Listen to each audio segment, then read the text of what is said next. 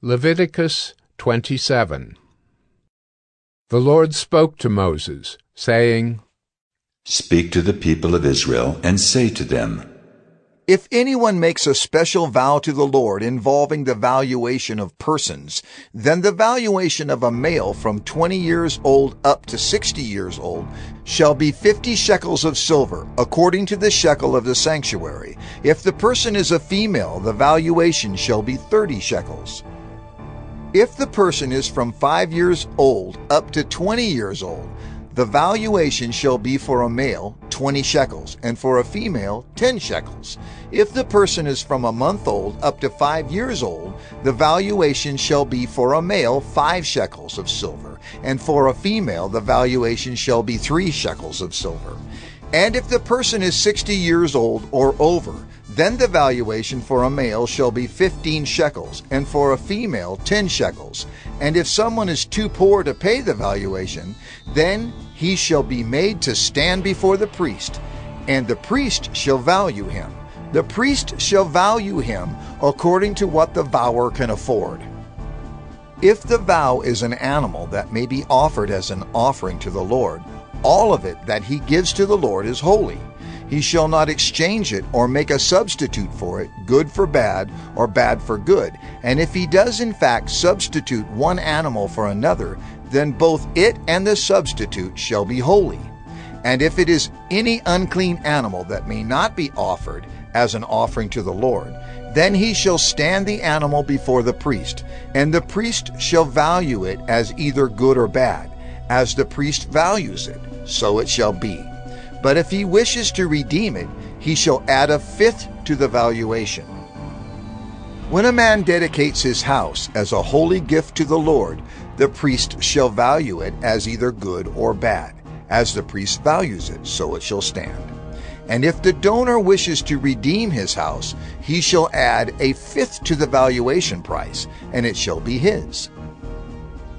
If a man dedicates to the Lord part of the land that is his possession, then the valuation shall be in proportion to its seed. A homer of barley seed shall be valued at 50 shekels of silver. If he dedicates his field from the year of Jubilee, the valuation shall stand. But if he dedicates his field after the Jubilee, then the priest shall calculate the price according to the years that remain until the year of Jubilee, and a deduction shall be made from the valuation. And if he who dedicates the field wishes to redeem it, then he shall add a fifth to its valuation price, and it shall remain his. But if he does not wish to redeem the field, or if he has sold the field to another man, it shall not be redeemed any more. But the field, when it is released in the Jubilee, shall be a holy gift to the Lord, like a field that has been devoted. The priest shall be in possession of it. If he dedicates to the Lord a field that he has bought which is not a part of his possession, then the priest shall calculate the amount of the valuation for it up to the year of Jubilee, and the man shall give the valuation on that day as a holy gift to the Lord. In the year of Jubilee the field shall return to him from whom it was bought, to whom the land belongs as a possession. Every valuation shall be according to the shekel of the sanctuary. 20 gerahs shall make a shekel. But a firstborn of animals, which as a firstborn belongs to the Lord, no man may dedicate, whether ox or sheep, it is the Lord's. And if it is an unclean animal, then he shall buy it back at the valuation, and add a fifth to it.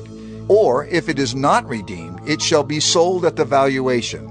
But no devoted thing that a man devotes to the Lord of anything that he has, whether man or beast, or of his inherited field, shall be sold or redeemed. Every devoted thing is most holy to the Lord. No one devoted who is to be devoted for destruction from mankind shall be ransomed. He shall surely be put to death. Every tithe of the land, whether of the seed of the land or of the fruit of the trees, is the Lord's. It is holy to the Lord. If a man wishes to redeem some of his tithe, he shall add a fifth to it.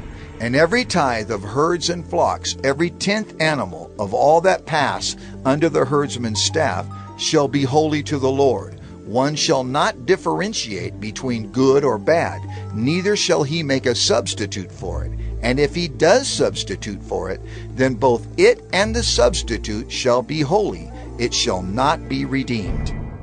These are the commandments that the Lord commanded Moses for the people of Israel on Mount Sinai.